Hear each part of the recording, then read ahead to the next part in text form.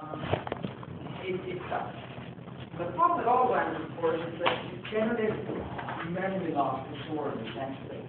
But as soon as the memory starts to go, lots of things start to happen. You also get a bit moody, supposedly Alzheimer's maybe get encountered or aggressive something.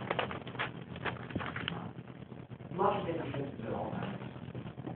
Now, when you start to talk about Alzheimer's, you hear things like, eventually coming up.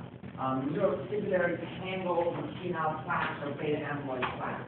We won't throw these words around all the time. We love students heard these words before. The problem is, when you talk about Alzheimer's, if you open up the brain on autopsy of someone who had Alzheimer's, you find these sort of anatomical things. Neurovestibular tangle, essentially you have cytoskeletal proteins inside cells at abnormally high levels.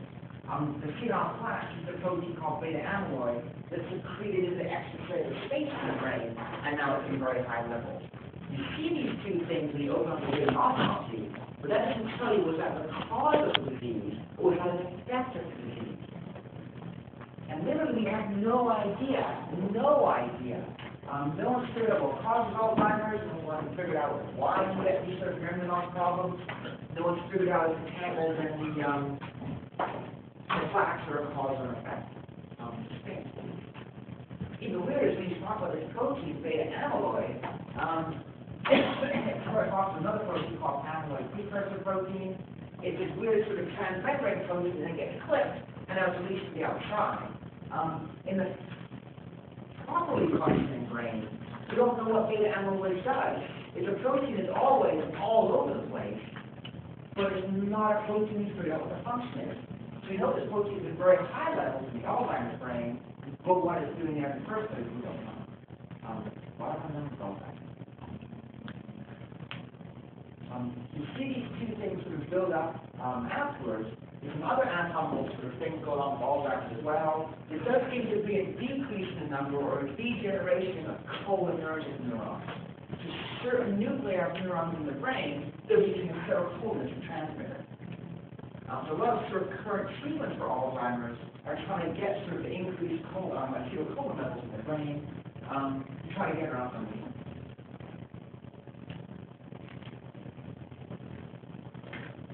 Any questions about Alzheimer's?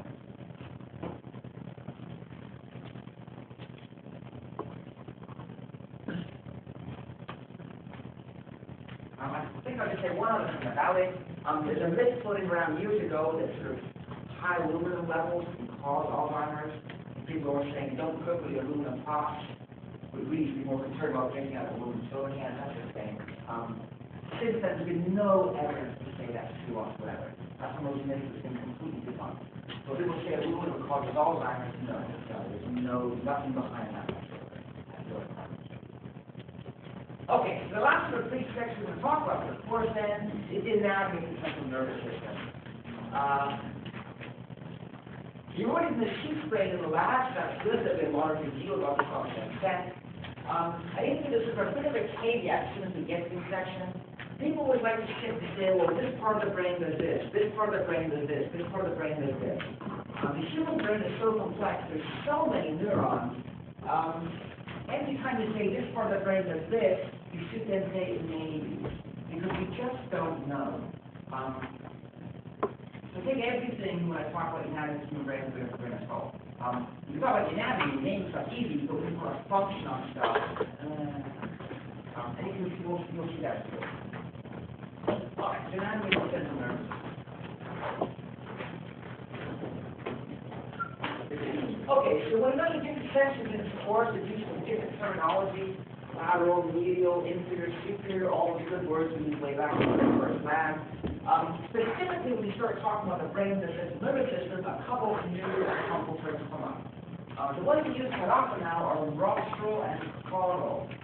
All rostral means is rostral means towards the forehead or towards the anterior cervix, caudal back towards the spinal cord, back towards the posterior. Doesn't really mean anything different from anterior, posterior. Doesn't really mean anything all that different from ventral, dorsal. It's just different terminology based on this part of the body. On the rostral. Okay, so obviously this viewpoint of the brain here, this is a lateral viewpoint. You can see, of course, the cerebral hemisphere is sitting on top, the cerebellum sitting in the back, and then the brain stem running up through the middle. And we'll look at all different structures and figure out what everything does. Okay, so the big two cerebral hemispheres, or the cerebrum, makes up the majority of the volume of the brain. So this huge folded structure sitting on top, the cerebrum or cerebral hemisphere. This sort of power structure sitting on top of the brain, this is what separates us from lower mammals. As we move down through different levels of mammals, the cerebrum essentially gets smaller and smaller, fewer and fewer folds. When you start going down to lizards, birds, and amphibians, you start to lose the cerebrum altogether. As we move back to the other two major sections of the brain, and you look at the caudal side, you see the cerebellum.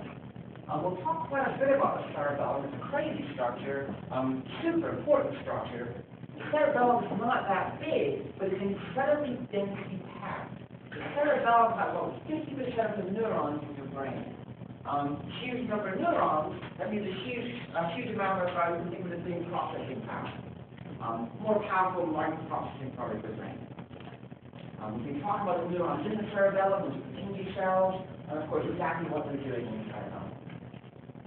The brainstem then is the yellow part running up.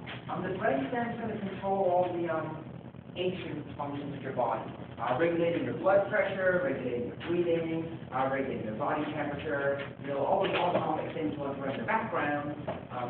Cerebellum is used for movement, the cerebral hemisphere is used for all your consciousness. Okay. Any questions so far?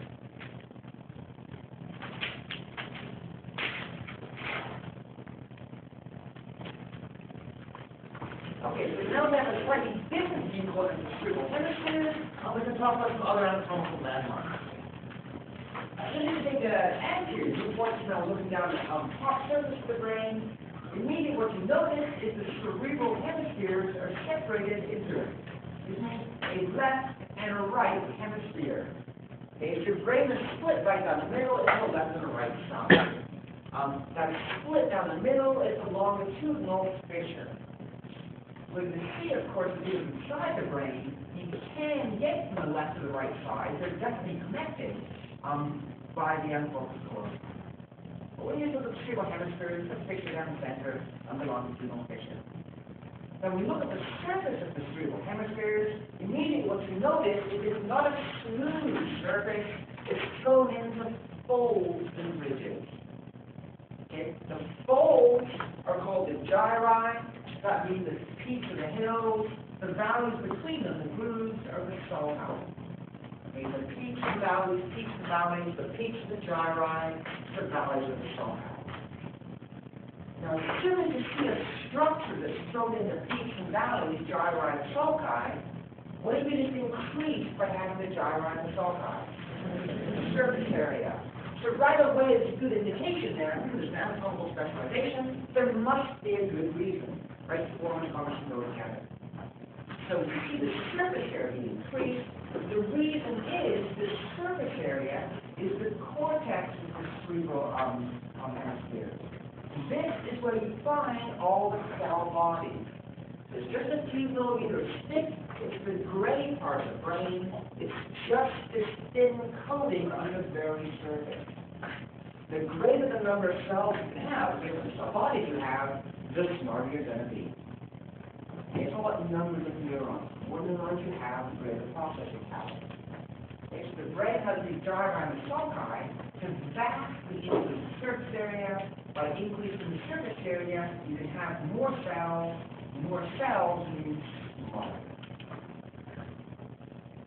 There's only one other place you find cell bodies in the brain. You find the cell bodies of the neurons at the cortex, which is the outer sort of thin gray layer, and you also find them very deep inside the cerebral hemispheres and some other structures as well as in what's called the nuclei.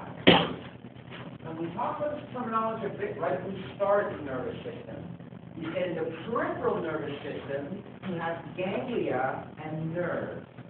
Ganglia is where you find the cell bodies, nerves, the myelinated neurons. Right, that's neurons here. Myelinated bundles of neurons. In the central nervous system, the exact same thing would be nuclei and tracts. So deep down inside the brain,